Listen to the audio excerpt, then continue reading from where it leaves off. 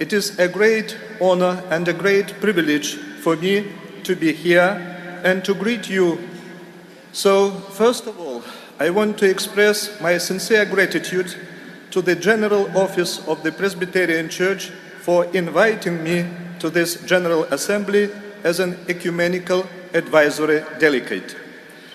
And as an Ecumenical Advisory Delegate, I represent here the Orthodox Church of Christ, the church that has an unbroken, unchanged, and unreformed tradition.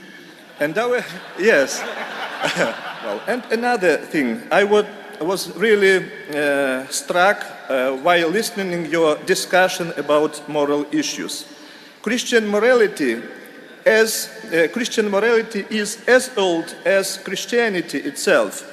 It doesn't need to be invented now. And those attempts to invent new morality look, for me, like attempts to invent a new religion, a sort of modern paganism.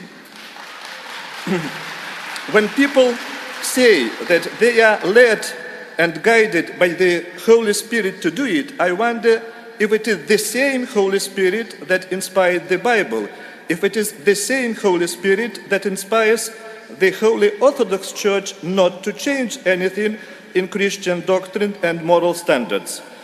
But if it is the same Spirit, I wonder, or perhaps there are different spirits acting in different denominations and inspiring them to develop in different directions, created different theologies and different morals.